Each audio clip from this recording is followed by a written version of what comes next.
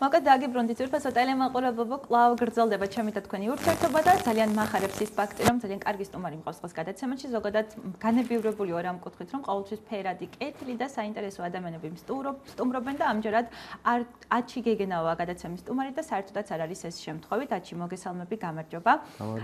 პირველ რიგში განწყობით დავიწყოთ ტრადიციული შეკითხვა, მე ძალიან მიყვარს ხოლმე, როცა ჩემს ირგვლივ ესე გასხევოსნებული თვალებით და გაბედნიერებულ ადამიანებს ხედავ, გადამდებია ეს მუხტი, ასე რომ ცოტა ეგოისტიც ვარ, ხო? თუ დავაკვირდები. ყველა უნდა იყოს გასხევოსნებული და გაფერადებული და განწყობაც არაჩვეულებრივია ყოველთვის. მიუხედავად იმისა, რომ ცოტა მძიმე ჟამი გვაქვს ჩვენ. დაგვიდგა, ხო? დაგვიდგა. ახალგაზრდები ისევ ცდილობენ, რომ რაღაცა ხმლის გარეშე სიტყვით თავისუფლება მოიპოვო. ანუ მივესალმებით, თქვენ მიაკუთვნებით იმ ნათელს ხილს, რომელიც მიესალმება ახალგაზრდებს. ნათელი ბნელი იყო სხვა განსაჯოს. ხო, მაგრამ მომცემთ ხოლმე თვითებას რომ ჩემი მოსაზრება ვთქვა, ნათელი მიეკუთვნებით ამ შემთხვევაში თუ ბნელს. მოკეთ, ორშაბათს უნდა ყოფილიყო თქვენი აღმატებულება ჩემი სტუმარი, მაგრამ მეც ადამიანი ვარ და ჯანმრთელობის მდგომარეობის გამო სამწუხაროდ ვერ შევძელი მემუშავა, მაგრამ გეგმიური ავადმყოფობა. გეგმიური, არა გეგმიური ავადმყოფობა შემოთქვა, ასე რომ დაგვიანებული არ არის ვისაუბროთ წარმატებებზე, ხო? ალბათ შენი მორიგი წარმატება. მოკეთ მათ ვინც იცის და დაავიწყდა შევახსენებთ რომ ქუთაისში არსებობს ეს ძალიან საინტერესო ფოტოკონკურსი რომელსაც ილო ეწოდება ილო 2019 დაასრულდა ათში კი ამ შემთხვევაში მოგვევლინა რუბრიკა ჩემი ქუთაისის გამარჯვებული ასე რომ გილოცავ ხო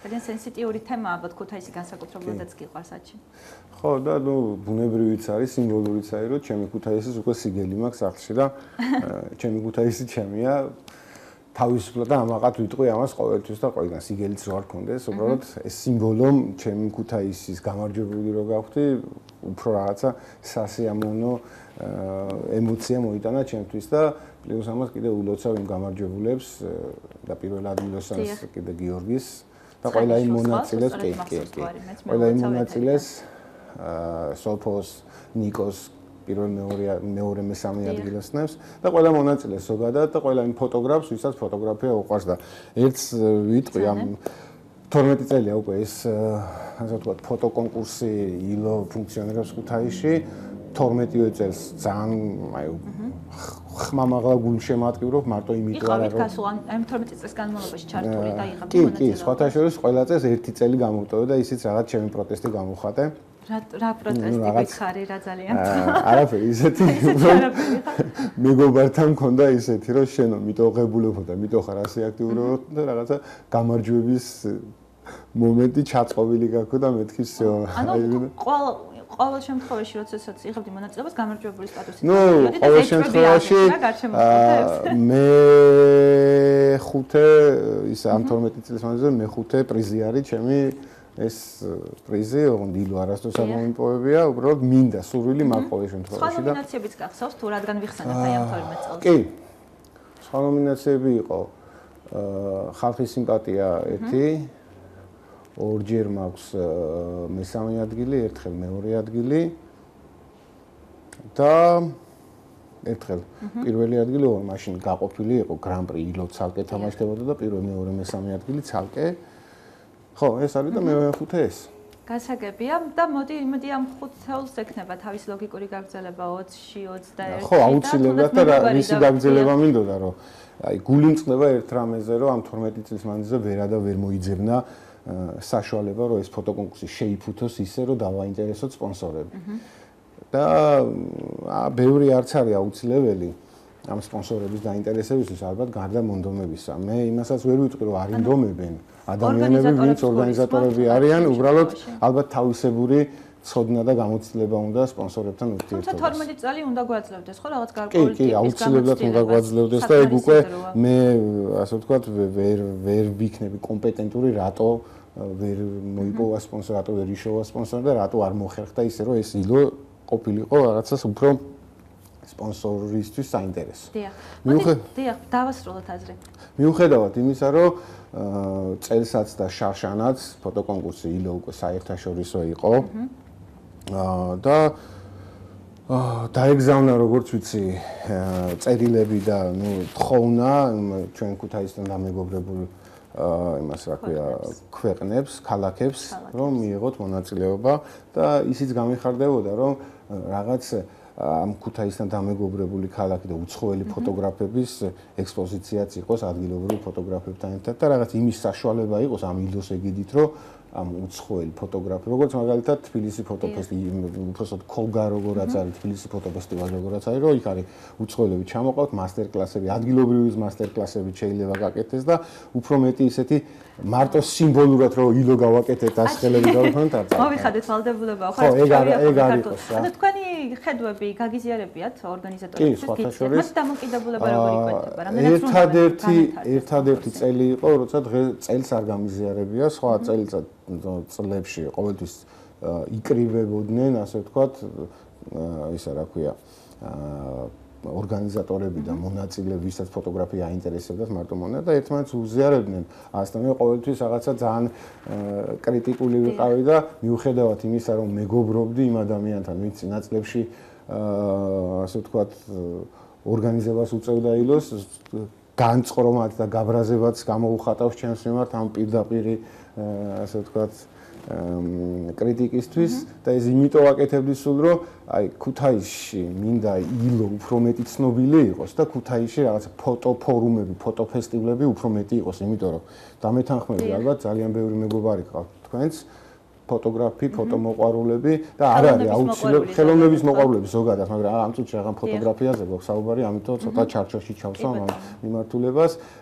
ამიტომ რაც არ არის აუცილებელი, რომ მანდამაინც ყველა პროფესიონალი ეძახოს და ვიღაცას პროფესიონალი, მე სულ არ ვარ პროფესიონალი. ჩემთვის ეს ფოტოგრაფია მოყვარულის დონეზე მეორე საქმე არის, ხო მუშაობს სხვა მიმართულებით და ფოტოგრაფია არის სამოყვარულო. მეორეს არ გამორიცხავს. ხო, არ გამორიცხავს, როცა გიყვარს და ნუ რაღაც დროს გამონახავ ხოლმე, რომ თუნდაც ის გამარჯვებული ფოტო იყო. ხალხებად ვიხილავთ, ცოტა მინდა რომ დეტალურად ვისაუბროთ. ის გამარჯვებული ფოტო, იმ ფოტოსიყვარულმა ერთ საღამოს 1 მარტს წელს. მაშინ ვიხილავთ თან ფოტო, რომელმაც მოთოვა და ალბათ სახში თბილად ვიყავი, გარეთ ციო და გამოვედი და ფოტოაპარატი. გასაოცარი ფოტო ხო? ჩემი მეგობართან ერთად, მასაც აქვს გავსი კადრი, სხვა რაკურსით ოდნავ. ჩემ მეგობართან ერთად გამოვედი და გადავიღე ის გაზაფხულის და ზამთრის გასაყარი და სიმბოლური არის, იმიტომ რომ მსგავსი, ასე ვთქვათ, მაგნოლიის ფოტო ქუთაისს არ ქონია, ყოველ შემთხვევაში მე არ მინახავს რა. გაგვიმართლა ხო ამ კუთხით? გაგვიმართლა და მეც ანუ საჭირო დროს, საჭირო ადგილას აღმოჩნდა, შესაბამისად საჭირო საშუალება მქონდა რომ თითი დამეჭირა. და კარგად შევინახათ ხო ეს ფოტო აი ამ ფოტოკონკურსში? კი, სხვათა შორის ეს ფოტო ამ ფოტოს კი იყო გასაჯაროებული და ამ ფოტოს მეორე პრიზი არის, ასე ვთქვათ ეს. პირველი პრიზაც პირველი იყო მაგთის კონკურსში, მივიღე მონაწილეობა და იქ ანუ გავიდა ერთ-ერთ ნომინაციაში, წლის ბოლოს იქნება რამოდენიმე ფოტო შეერჩევა მთელი წლის მანძილზე და ერთ-ერთი ფოტო ჩემი ფოტო არის და იმ თვის გამარჯვებული ფოტო იყო და რაღაც სიმბოლური საჩუქრები იყო, მაგრამ თავარი საჩუქარი აწიმებდება საახალწლოდ, იმედია, ყოველ შემთხვევაში სურვილი მაქვს. იმდანაც ლამაზი და გამორჩეული ფოტოა. ჩემში დანახვისთანავე, ანუ ერთ წამში შეყვარება ხო გსმენი ეს მამაკაცის და ქალის სიყვარული. ესე შეგვიძლია შევიყვაროთ ნებისმიერი რამ ხო ერთ წამში. ხო, თბილი ფოტოა რა. მithumetes თუ განსაზღვრავთ რომ როგორი თბილი და შეიცვალა კლიმატი და შეკითხვაც გამიჩნდა რომ როდის გადაიღო ფოტო არ მახსოვს თოვლი არ ახსენდება სამწუხაროდ ჩემს გონებას ძალიან მიყვარს. ასე რომ მაგნოლია ქუთაისის სავიზიტო ბარათი ხო მეორე დილით ადამიანისთვის საყვარელი. მეორე დილით კი აღარ იყო უკვე თოვლი, დამდნარი იყო, მაგრამ იმ საღამოს უცებ მოთოვა, მეც უცებ მეგობარმა დამირეკა ხო არ გავიდეთ, გადავიღეთ და გამოვიდა ის რაც გამოვიდა. სად ეძებ ხოლმე? ვინ შეება მოხდეს შენს ობიექტივში და სად ეძებ ხოლმე ლოკაციებს, ადამიანებს? სხვათა შორის ძალიან მიყვარს ქუჩის ფოტოგრაფია და ნუ ამ ბოლო დროს ფოტოაპარატს ვერ ვატარებ ხოლმე სულ ფოტოაპარატის მოვალეობა სმარტფონი ასრულებს. კარგად შეითავსა ხო თან? კი და ძირითადად, რა ვიცი, ქალაქის ქუჩებში, ყველგან სადაც შეიძლება იყოს მთაში, ძირითადად დამაქვს, როცა მოგზაურობ, ყოველთვის ფოტოაპარატი მაქვს თან და ნუ ვეძებ განსაკუთრებულად, ვეძებ ხოლმე, როცა სიშველ ნატურას ვიღებ, რაღაცა ცოტა მიჭირს, აი ვეძებ მართლა ამას და სხვა მიმართულებით უფრო რასაც შევხედავ ეგრევე ვცდილობ რომ რაღაცა დავამახსოვრო წამო. ჯამში რამდენი ფოტო გვაქვს და შენი ფავორიტები? ბევრი ხო რაღაც? აი ძალიან ტექნიკურად რო ვთქვათ, ჯერჯერობით მაქვს სადღაც 7 ტერაბაიტი ფოტო მასალა, რომელიც და რას უპირებ ამ ფოტოებს? გამოფენას არ იმსახურებს, ან ის მინდა და მე გამოფენა კი მქონდა და კი იმსახურებს, მაგრამ როგორ რაღაც έτσι გამოფენა არის უფრო, ასე ვთქვათ, ფინანსებთან დაკავშირებული რაღაც კი ფინანსებთან არის დაკავშირებული და იმ ფინანსებს რა ფინანსების გამოფენას უნდა ალბათ ვცდილობ ყოველთვის რაღაცა ჩემს მან მოგზაურობაში ან ფოტოტექნიკის შეძენაში ეხა ახალი ის დაემატა ჩემს ოჯახს და ჩემს სამოგზაურო ეკიპირებას მანქანა გავაწყო ისე რომ რაღაც მოგზაურობაში ხელი არ შემეშალოს და მიუვალ ადგილებში ვიარო და შესაბამისად ამ დროის განმავლობაში გამოჩნდება იმ კეთილი ადამიანის ცხელოვან ადამიანებს და რა იცი ხო ალბათ ეგეცა მაგრამ იმიტომაც გამოფენას როცა აკეთებ ხო იმისთვის რაღაც მომავალ უпростоრად გარდა ემოციისა ადამიანისთვის გარდა ემოციისა არის რაღაცა ფინანსური ინტერესიც რომ ვიღაცა გაყიდის ფოტოს ვიღაცა თქვათ რაღაცას დაუფინანსებს და მე მქონია რომ თქვათ დაგვაფინანსა ორგანიზაციამ საკმაოდ საინტერესო გამოფენა ჰქონდა ჯგუფური ირანში მოგზაურობაზე და კიდე რაღაც გამოფენები ჰქონია და ერთადერთი ამას მიტომ გამოვყოფ ირანში მოგზაურობას რომ გამოფენა რასაც ერქვა იყო ეს სხვა საქართველოს ერქვა ამ გამოფენას ფერეიდანში მოგზაურობაზე და სხვა გამოფენები მქონია მაგრამ ის იყო უბრალოდ მოვალეობის მიზნით გაკეთებული რაღაც ფოტო იმიტომ გამოფენას აქვს თავი ფოტოგრაფიას აქვს თავისი ხიბლი არ შეიძლება ფოტო გამოფენა უწოდო გამოფენას რომელიც თქვათ არის რაღაცა თაბახის ფურცელის ზომაზე დაბეჭდილი ფოტოები და ხო ხდება აი თავის ემოცია იმ ფორმატში უნდა გადმოცე ფოტოზე და ვერ აღიქვამ იმ პატარა მიუხედავად იმისა რომ მადლობა და თქვა დაუფინანსებიათ იგივე ქუთაისის ადმინისტრაციას ეჩემი მანამდე გამოფენება მაგრამ აი ემოცია რასაც გამოფენა იყო ეს ირანზე რაც ვახსოვს იმედია განიცდი ხო მაგ ემოცია საქართველოში ან მის ფარგლებს გარეთ კი ემოციები რომელიც გახსოვს ხო მახსოვს ამიტომ იმდენად მარტო მე ვიყავი ნასიამოვნები იმ ჩემი რეპროდუქციით რომელიც დაბეჭდილი სახით იყო და იმ ემოციებით კიდე ადამიანები რომ რაღაც დადებით პოზიტივს გამოხატავს და აი ფინანსური როცა არა გაქვს თქვა ზედმეტი თანხა იმისთვის რომ შენი თავის ეს ემოციის ფუფუნებამზე ცოტა გაანებიურო ხო? ცოტა თურია რომ გამოფენა თუ არა არ მინდა თქვა რომ თქვა და არ ვფიქრობ რომ რაღაც დანაზოგი და ბიუჯეტი გადავინახო ისე რომ გამოფენა იმიტომ რომ დაახლოებით კარგ გამოფენას 2000-3000 ლარი უნდა რომ აი დიდ ფორმატზე დაიბეჭდოს ფოტოები და შესაბამისად არ მინდა ის პატარა ფორმატით გაკეთებული გამოფენა. მქონდა რაღაც პროექტი კომუნიზმი ოცნება ვარდის ჩაით. ой, რა საინტერესოა. და ნუ რაღაც ამის იდეაშიც მინდოდა ცოტა ისეთი ის არის რა ქვია. ფოტო ექსპოზიცია იქნება და ხო მინდა ამის გაკეთება, მაგრამ ჯერჯერობით ლოკაცია ქუთაისი გვაქვს ლოკაცია ქუთაისი და ქუთაისში მინდა გაკეთება, ხო. და მინდა რაღაცა ისეთ როგორ ადგილზე იცი, მიტოვებული რაღაცა შენობა.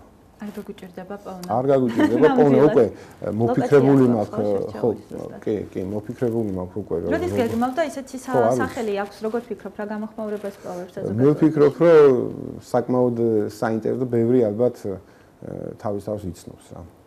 საერთოდ ადამიანები ამოიცნონ საკუთარი თავი, როგორ ფიქრობ? არ ვღელავ. არ გვეშინია კომპლექსი. არა, იმიტომ რომ ცოტა ისეთი ფოტო არის, რა ქვია, კონცეპტუალური პარალელებია წასულ კომუნიზმიდან დღემდე. და სადაც ის, ნუ იმასაც ვიტყვი, რომ საინტერესო აი ჩვენი თაობას რაც გვახსოვს. სიმბოლოებით მაქვს ის გადმოტანილი აქეთ დღევანდელს. რომ მაგათი ისეთ საინტერესო ჟღერს მე მგონი. როგორ რაღაცა იცი? გაზაფხული მაინც უნდა იყოს. ეს დავგეგმე მე 2012 წლის აგვისტოში. ეხლა გვაქვს 2019 წლის 20 ნოემბერი. ხო, აგვისტოში მქონდა დაგეგმილი და ერთი სამწუხარო ფაქტი მომივიდა. ნუ მეგობრებთან ერთად მომიწია რაღაც кейპი და დროსტარება და ის არა, კი არ წამეშალა ის მეხსიერება რაზეც მქონდა. დამჭა ბაღის კიდეზე და ხო და მის მერე დამჭა რამოდენიმე ფოტო, მაგრამ იმ ჩანაწერი რაც მაგ ჩანახატები გაკეთებული, ის აღდგენა შეიძლება ხო, იმიტომ აქედან არ წამიშლია და ის ჩანაწერი რა თქონდა, ანუ სცენარი თქონდა გაკეთებული ხომ იქ მინდა რაღაცა თან გაფორმებული იყოს საბჭოთა მუსიკით, ოღონდ ცოტა ელექტრონული ელემენტებით, ხო და ნუ მოფიქრებული მაქვს ამაზე ჩვენს მეგობარს საპასაც ვესაუბრე ადრე და მითხრა რომ მოგეხმარებიო და რაღაც ისეთი ცოტა კონცეპტუალური ის იქნებოდა გამოფენა და ვფიქრობდი რომ საინტერესო იქნება, მარტო ფოტოგრაფია არ იქნებოდა. ფიქრობდი არა, მოდი ვფიქრობთ, ხო, ამ დროშიც ვისაუბროთ, ხო, მარტო ფოტოგრაფია არ იქნებოდა, მინდოდა ჩართული ყოფილიყო, ამაში აი ზაპა ვახსენე, კიდე რაღაც ადამიანები, მეგობრები, ვინც თქვათ იქ ვიღაცები, ვინც დამეხმარებიან, აღარ დავასახელებ. ბევრი კარგი ადამიანი ყავს ამ ქუთაისი გამორჩეულია, ხო? და აი მსგავსი გამოფენა თუნდაც აი ამ გაჟღერებულ იდეაზე რომ ვისაუბროთ. რამდენად მნიშვნელოვანია ჩვენ როდესაც ვამბობთ რომ ქუთაისი ეს ტურისტული ნიშაა და ბევრი ტურისტი. ანუ თუნდაც აი ესეთი ერთ სივრცეში შეკრული აცნობ მუსიკას, აცნობ ახალ ჟღერადობებს, ასევე ანუ ჩვენს წარსულს, ისტორიულ წარსულს ხო და აწყოს ნაერთად. რამდენად მნიშვნელოვანია მსგავსი ტიპის გამოფენები, როგორც ადგილობრივებისთვის, თქვენთვის, როგორც ჩამოქმედისთვის და ტურისტებისთვის, რომლებიც ერთ ლოკაციაში ხედავენ ყველაფერს. რატომ მნიშვნელოვანი და ხელოვნებაც ჩარჩოში ჩასმული არ მიმაჩნია რომ არის ხელოვნება რა. მიუხედავად იმისა რომ თქვათ ნახატებს უხდება ჩარჩო, ფოტოებს უხდება ჩარჩო. ნუ სიმბოლურია ყველაფერი და ეს ჩარჩოც ალბათ ინტერიერის ერთ-ერთი ნაწილია რომ გაალამაზოს და რაღაცა ინტერიერში ჩაჯდეს. ხო, მე ასე ვფიქრობ, ყოველ შემთხვევაში არის ნუ პატივს ვცემ ყველა იმ ჩარჩოში ჩასმულ ნახატს. ყველა იმ ჩარჩოში ჩასმულ ფოტოს. იმიტომ რომ ყველა შემოქმედი თავის შინაგანს გადმოცემს და ისე ეხატებდა, მაგრამ აი იქეთ ვიძახი რომ თავისუფლებას ჩარჩო არ ჭირდება და ძალიან მიხარია სხვათა შორის, აი ჩარჩოზე მივდივართ, ფოტოგრაფიის ბოლო ტენდენციებით, ხო, ფოტოგრაფია ფოტო ნამუშევრებს ჩარჩოში აღარ სწამენ და რაღაცა უჩარჩოო ფოტოები კეთდება ექსპერტ გამოფენებში. ანუ ის ჩვენ უფრო და უფრო მეტად მივუწვით თავისუფლებისგან და აისახება ამ ყველაფერში. მე მარტო არა. თქვენც და ზოგადად ჩვენი ხო, ჩარჩოებს რა არის, იცი, ცოტა რთულია რომ ვთქვა რომ უჩარჩოო ვარ. რთულია ძალიან და საზოგადოებაში მიწევს ისეთი ცხოვრება რომ მე უნდა გავითვალისწინო ჩემს ირგვლივმყოფი ადამიანების რაღაცეები რა. უბრალოდ იმიტომ კი არა რომ ის პატივს მე არ მცემს, ან უბრალოდ მე ვცემ იმდენად პატივს რომ ჩემს გვერდით ადამიანი როცა არის, მე არ მინდა თავს მოვახვიო რაღაც საზოგადოებაში უხერხულად ვაგრძნობიო მას თავი. იმიტომ კი არა რომ რაღაცა სუდი ბიჭი ვარ. იმიტომ რომ შეიძლება ჩემს აზრზე ის არ იყოს და რაღაცა ამ პოლემიკის დროს უხერხულად იგრძნოს თავი. მირჩევნია ეს ჩარჩოები დავლეწოთ ერთმანეთთან დიალოგის დროს. ხო და აქედან გამომდინარე ვცდილობ რომ უпроსტად უჩარჩოო ვიყო, მაგრამ ცოტა რაღაცა ოდნავ ძალიან მსუბუქ კანტს დაიტოვებ ხო? ვიტოვებ ხოლმე იმ ადამიანებისთვის, ვისაც პატივს ვცემ. იმიტომ რომ ასეთი ადამიანი ყველას ახლა არ მგონი ადამიანი თავისუფალი იყოს და არ ყავდეს ადამიანები, ვის კონსერვატორულ და რაღაცა დაზიფულ აზროვნებას პატივს არ ცემდეს.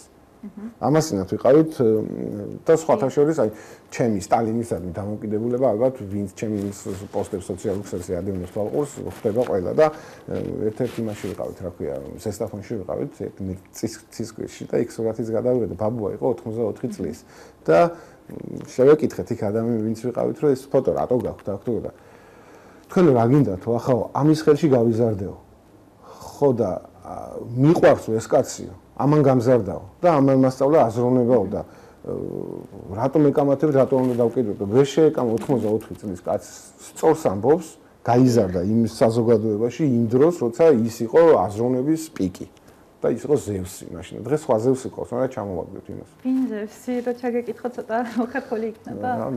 იქეთ სოლოლაკში რო ზევსი ყავს ერთი. სამყარო ბრძანები და მოსიარულე ხეების პატრონი. აჩი მაინტერესებს.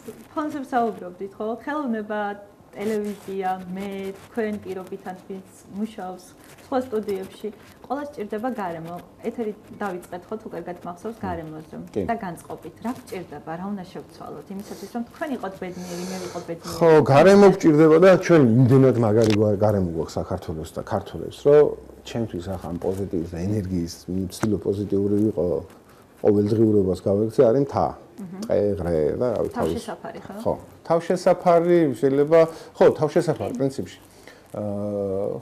ხო და იმ გარემოს რაც ჩვენ გვჭირდება ადამიანებთან ვეღარ ვნახულობთ, იმიტომ რომ სულ ვიძახი იმას, რომ რაც უფრო მეტი ადამიანი გავალთ ტყეში და მოვშორდებით ქალაქს და ფას ფასეულის გავხდით ჩვენს მოგზაურობას, არა ასე ვქვია, წვადაობას, როგორც ეძახიან. და შევიყვარებთ ბუნებას, დარწმუნებული ვარ, რომ მე ერთმანეთსაც შევიყვარებთ, იმიტომ რომ ბუნება ძალიან ხო უსულო საგანია პრინციპში. რო გავამატერიალიზებთ, იმხელა სულია და იმხელა ენერგია აქვს ბუნებას, რომ ჩვენ უფრო უსულები ვართ იმასთან შედარებით. მაგრამ იმხელა უკავშირი აქვს იმას, რომ შეიყვარებთ და ის მერე შენ რო დაგაფასებს, რა ვიცი.